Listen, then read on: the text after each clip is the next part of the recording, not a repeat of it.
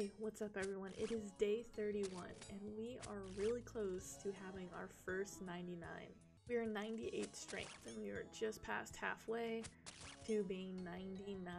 That's going to be some sweet points. Our first 99 on leagues. My first 99 ever, so that's going to be awesome. Last night I grinded to 85 Slayer and started an Abyssal Demon task. Finished it, got to 86 Slayer, and then picked up another one because we are still dry for our whip.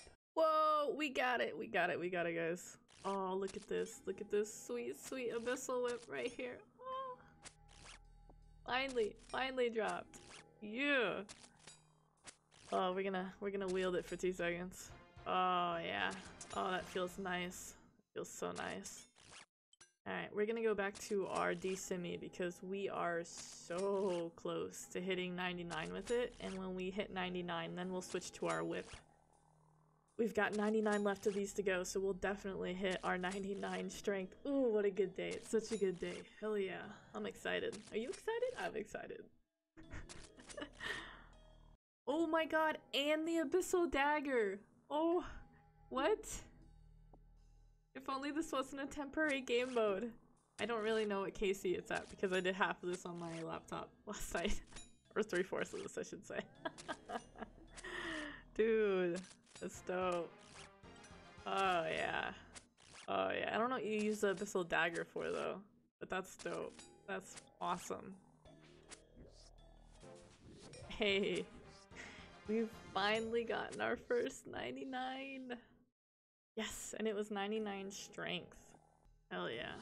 We are at a total level of 1700 as well. So now we're going to switch to using our Abyssal Whip when we're doing melee and leveling up ranged. Oh, nice. Shit! Wow, I got it to 100% for the bolt racks and we get Carol's bottom and Varrock's head. That's awesome. Yeah, hell yeah. And we got 72 bolt racks out of that. I like it. I was really just running it to get bolt racks for the Carol's crossbow. So now we're sitting at over 100 bolt racks, as well as 2 new pieces of armor. Guthan's chain skirt and Varrock's helm. Are you kidding me? I get Carol's crossbow again.